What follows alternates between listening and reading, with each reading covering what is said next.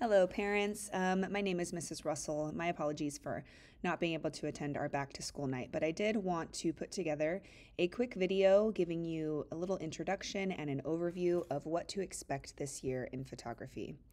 First off, my name, as I said, is Mrs. Russell. I am a San Diego native, lived in East County my whole life. I'm a mom of three. I have been working at Valhalla for 20 years, first as a special education aide right out of high school, but I have been teaching photo for 11 years.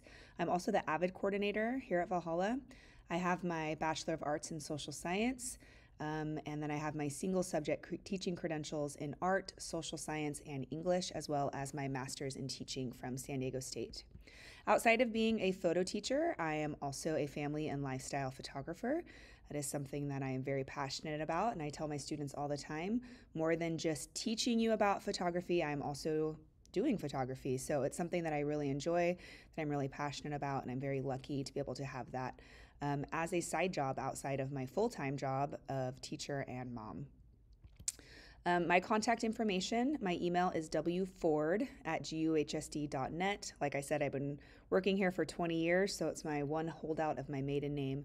But just so as not to be confused, my email is wford and not wrussell@guhsd.net. My phone number is there as well, but I typically do not answer the phone during school hours, and I am much better about getting back to emails in a timely manner.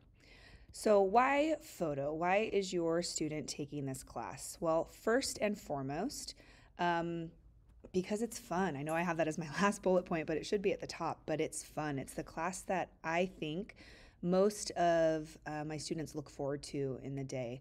While their core classes are incredibly important, photo is kind of that period in the day where they get to be creative and use that other side of their brain. But on top of being fun, it also meets the visual and performing arts or foreign language requirement for graduation.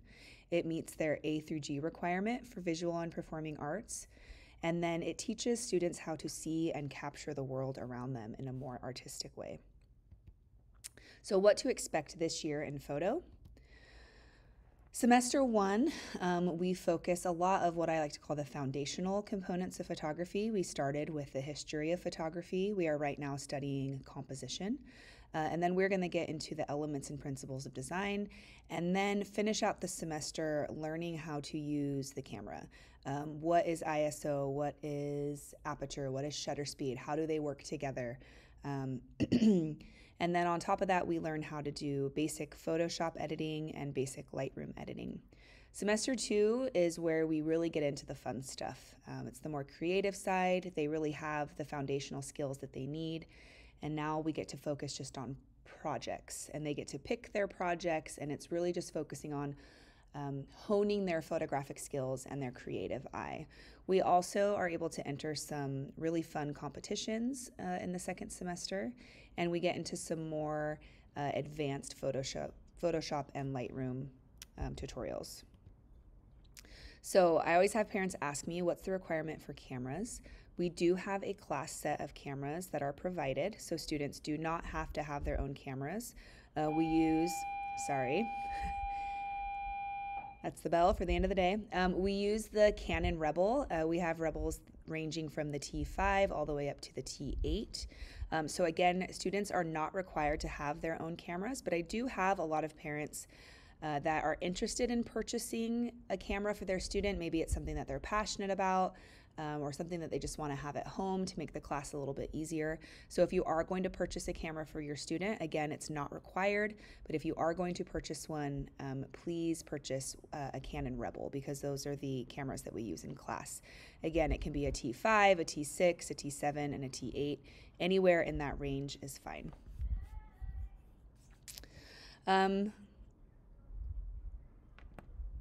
Again, I said purchase the Rebel, but that is the class that we're going to be using the camera that we are going to be using in class.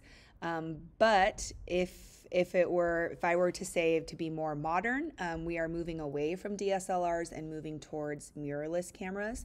So if you want them to have a camera that we're not going to be using in class, but something that they can carry on in the future, something that's going to be more relevant for today, I would recommend purchasing the Canon R10, which is one of their new mirrorless cameras. As far as assignments in class, all assignments are going to be posted to Schoology.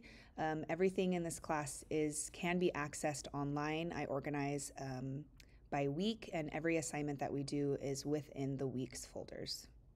I also will post grades to Schoology, and then those grades will sync to Infinite Campus, so you'll be able to see their current grade in Infinite Campus. Students also, throughout the year, are going to create a digital portfolio. We use Wix as our platform. They have already built their websites this year. They're very basic at this point, but if you are interested in seeing what they've created, go ahead and ask them to show you their website.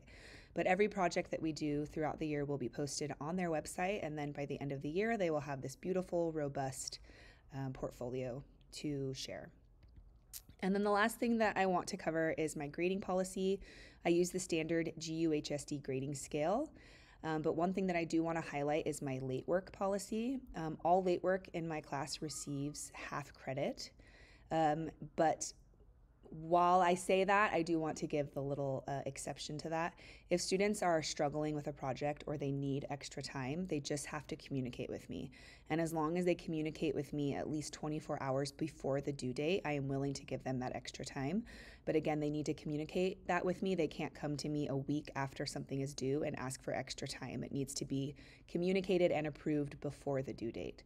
But as far as late work goes, if students aren't able to get it on time and they do need to turn it in late, I only accept late work in the 6-week grading period that it was assigned.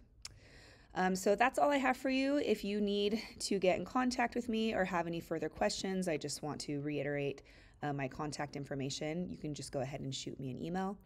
Otherwise, I'm really looking forward to an amazing year. You all have great students. It's been so fun just in our first 3-4 weeks of school. We're having a great time. But again, let me know if you have any further questions, and looking forward to taking photos with your kids this year. Thank you.